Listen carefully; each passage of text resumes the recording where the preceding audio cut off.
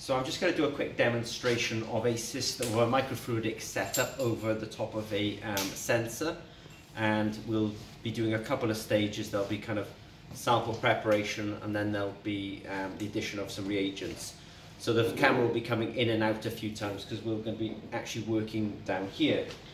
So the first thing that we're going to do is, I want to say, imagine somebody has a sample. And what I'm going to do is I'm going to take out about 500 microliters of the sample. We imagine that somebody's adding a reagent to that sample, so there'll be a reagent in a tube like this. Sometimes it doesn't matter. If you're not adding a reagent, you don't need to do this step.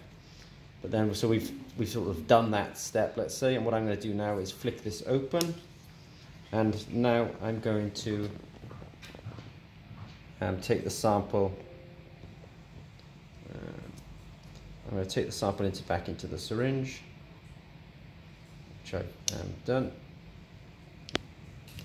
And what I'll do then is I'm going to watch the exit line. So I basically have, I'll talk about what I have in here in a minute, but what I'm going to do is I'm just going to first of all just inject that. And I can see clearly to myself that I'm actually, the sample is now gone down this line. It's gone onto a sensor that you can't see because I've got it covered up, but I can see that I'm then going to waste. So I kind of know that I've achieved what I want to achieve. Now, depending on the assay, you might leave that for 30 seconds, you might leave that for 30 minutes. You can't see them, but actually underneath here we have a whole bunch of sensors or electrodes that look like this. So this is actually an electrical contact with the instrument here. So that's what's in there. At the heart of all this microfluidics and all these fluidics is just to get sample onto these electrodes. So we took the sample, we added some reagent to it in the tube, we waited 30 minutes, and now what we're going to do is effectively do a wash step.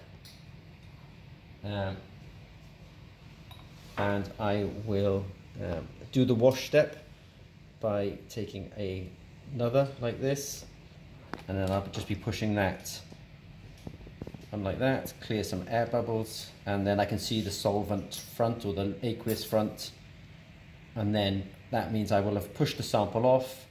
The longer I push for, the more I will have kind of cleaned it, and then I'm kind of ready to do my assay. So in summary, at the heart of all of this, I should have really started with this, there's a little biosensor. In order to add the sample and then later on add a reagent, we have a little sort of microfluidic manifold on top of here. So I've did first of all the sample, then the reagent, and they went over the microfluidic device and eventually went to waste. Okay, thanks very much.